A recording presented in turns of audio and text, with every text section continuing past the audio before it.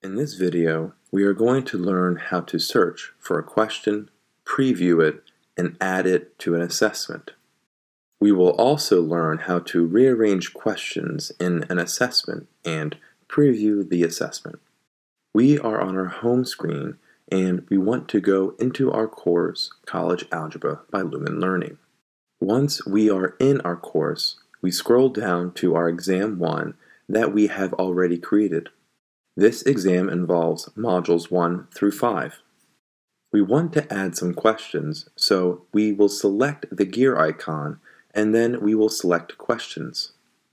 Notice we have no questions currently in our assessment. We have the option to search for questions in libraries or from an assessment. Let us first use Select from Assessments. This will bring up all the assessments that we have in our course. We want to select all the quizzes from Module 1 through 5. This will allow us to quickly access and view all the questions we have previously used in those quizzes. We then select the Use These Assessments button. We can see all of the questions that were used in these 5 quizzes, and they're organized by quiz.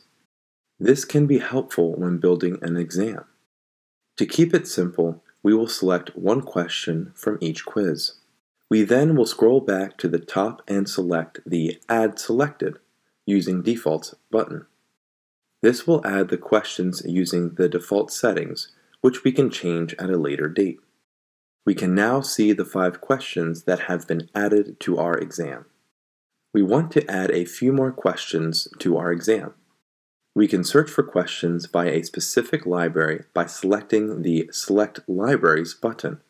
A new window appears and we can see different libraries that have already been created. This can be a useful tool when finding questions on specific topics. Under Algebra Basics, we will select Combining Like Terms. We will then select the Use Libraries button at the top of the web page. We then will deselect the Search All Libraries button and then press the Search button. All the questions within the Combining Like Terms library appear. We can select Times Used to order the questions by the number of assessments that question is in. This can be helpful when finding good questions. The first question here has been used in over 14,000 assessments, and we can preview it by pressing the Preview button. This looks like a good question for us to use. We can select the Mark Question for Use button at the top of the page to add the question, or we can go back to our previous page to do that as well. We will go back to our previous page. We have the option to use the checkbox next to the description of the question, or we can add it using the Action drop-down menu on the right and select Add. We will select Add and a new web page appears showing the default settings. We will leave our settings as default and select the Save Changes button at the bottom of the screen. We can now see that this question has been added as question 6 for our assessment. If we would like to search in a more general way, we would select the Search All Libraries button. We would then type a keyword, in this case exponent, in the search box. We would then select the Search button.